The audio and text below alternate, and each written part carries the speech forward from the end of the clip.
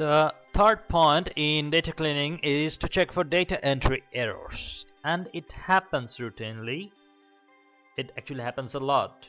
You know, like we are human, and when we enter data from paper surveys, we often make mistakes. When there are thousands of the surveys, then we make mistakes, and so we have to look for them and we have to solve them.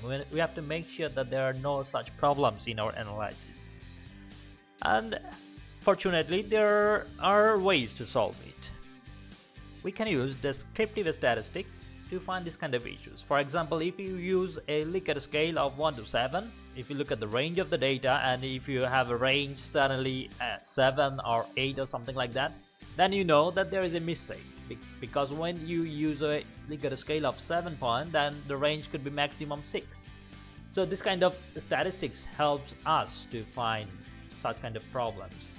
Finding data entry errors becomes crucial when we have issues like we put 3 in the case of 4 or 4 in the case of 5, this kind of small issues. Then it's kind of tough to find those kind of errors using descriptive statistics.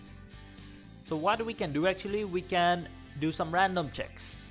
Like if we have 100 observation, we select 10 randomly, and we go back to the original survey and check if those 10 were put correctly in the data entry in the data file.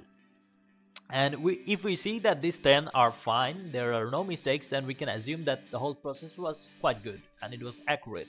But if we find like 5 of them false, there are some mistakes, there are like 4 instead of 5, 6 instead of 2, this kind of things, then we should actually redo the whole thing for all of them, because this gives a sign of data entry errors, and big data entry errors can lead to false results and which are not reproducible, and it's a big problem. So go back to the original survey in this kind of cases and we fix them, and if we cannot go back to the original surveys, then we remove this kind of observations.